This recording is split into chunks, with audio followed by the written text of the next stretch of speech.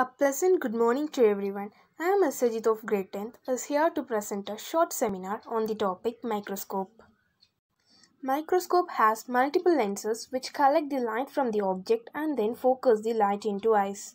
These microscopes have the ability to magnify very minute objects to a substantial size, clearly showing the smallest details. Now let's look into the parts and their uses.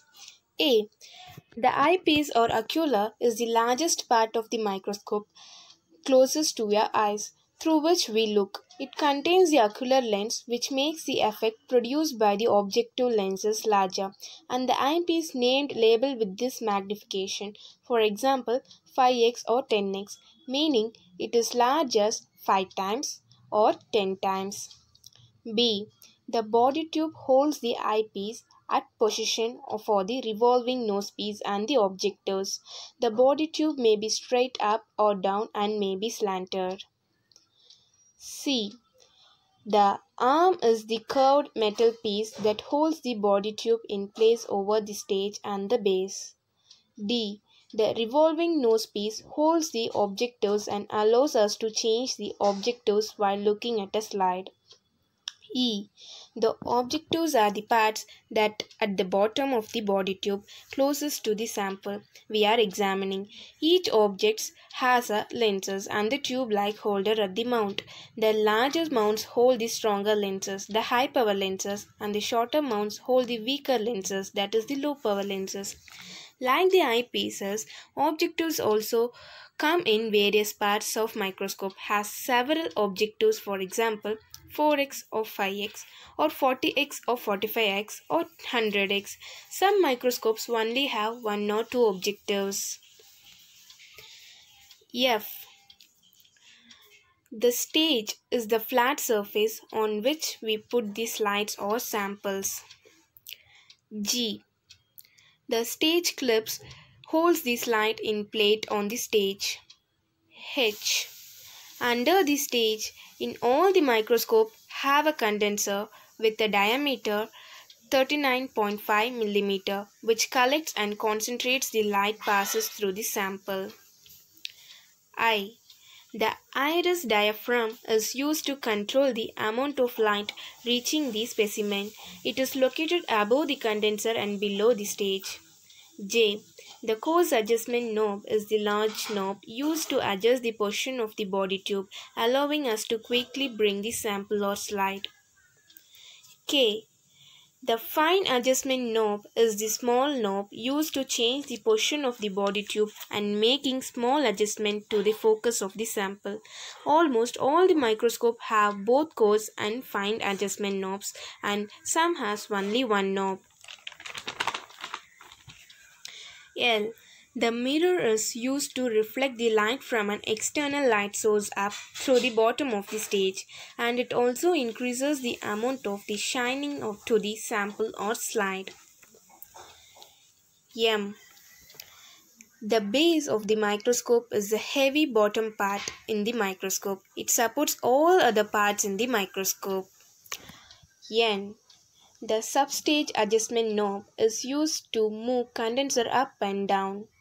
Next, bringing it into focus, these are specialized optical instruments designed to produce magnified visual or photographic images of objects or specimens that are too small to be seen with the naked eyes, utilizing a microscope in a proficiency that can be readily learned by almost everyone. Now let's get into the working part. Step 1. Always pick the microscope firmly with two hands, one hand under the base and another on the arm. Place the microscope on a table away from the edge. Move it into the position in which the place is comfortable to look for the eyepiece. You may want to sit on a chair or tool. Step 2. Make sure low power objective is in a place over the hole in the stage. Use the coarse adjustment knob to raise the objectives so that its last bend is about 1 inch 2.5 cm above the stage. In all the microscope, the iris diaphragm at the stage, open it fully. Step 3. Put the slide on the stage at the center. so that we can look the slide in the hole under the lens. Use the stage clips to hold the slide and place it. Step 4. Look through the microscope so that we see the circle of light against the black background. Move the concave mirror to make bright and even as possible. Step 5. The reflector lens one side flat while the other is concave. It is very difficult to say which one is best to use every case. So we have to experiment to see which gives the best view. Flat side will provide a darker image. In most cases, the curved side will provide a brighter image. Here are some helpful hints for you. Never use your microscope in direct sunlight as the reflected light could damage your eyes. Step 6. If you are using a lamp or for your lighting, put it about 20 cm away from the microscope. Adjust the lamp so that the light points towards the mirror under the stage. Step 7.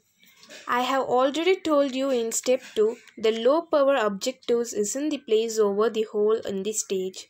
Look through the eyepiece and use the coarse adjustment to focus it on upwards or move away from the sample or slide. This should bring the slide into our view. If you go too far, simply begin again at step 2. Step 8. When the specimen slide comes into focus, it will become sharp and clear. Step 9. Use the high power objectives to turn the revolving nosepiece to bring it in a position over the sample or slide. You should be able to see the sample or slide through the high power objectives, so you should only have to adjust the fine adjustment knob. Step 10. Now adjust the aperture control with the help of the diaphragm. Close it until the circle of light attends and then opens it again slightly. And stop it where you get the maximum resolution of slide and sample in view. Step 11. Now see the slide in the eyepiece to observe it. Now, I hope everyone would have understand and enjoy this concept clearly. So, this is how we have to work on with the microscope. So, now in this image, you can clearly see the parts of the microscope. So, these are the parts and these are the working model for the microscope. I hope everyone would have understand this. Thank you for giving me this great opportunity to express our talents. Thank you for your patient listening. Thank you.